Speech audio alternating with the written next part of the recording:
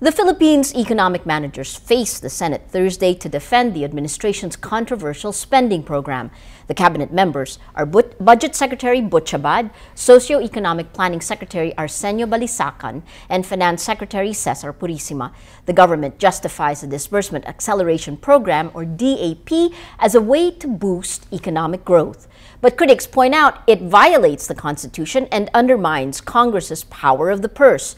Facing questions from senators, Abad echoes President Benigno Aquino's defense of the economic benefits and the legality of DAP. He says the High Court's decision declaring two features unconstitutional could reverse economic growth in one of Asia's best-performing economies. While I bow to the wisdom of the Supreme Court, I must say, with all due respect, that its decision on these issues may undo the progress we have achieved so far. The Philippines did not become one of Asia's best-performing economies by playing it safe. We did not become global pioneers in government transparency and openness by playing it safe. We did all this through the bold and single-minded pursuit of innovation and reform under the leadership of President Aquino.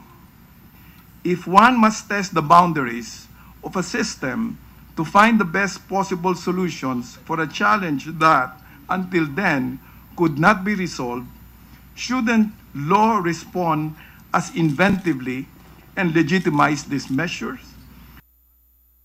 Court declared unconstitutional the creation of savings prior to the end of the fiscal year and the withdrawal of these funds for implementing agencies.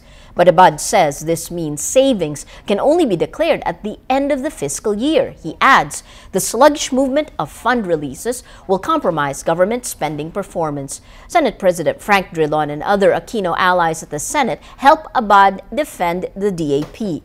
Drilon, who got 100 million pesos or $2.3 million in DAP fund releases in 2012, asks Abad to confirm that lawmakers did not receive actual funds. Abad answered in the affirmative.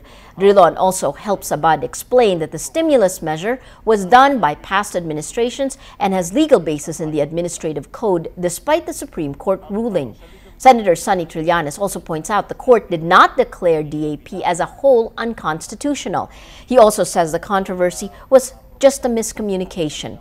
Following the controversy over DAP, the Senate wants to clarify the definition of savings in the national budget.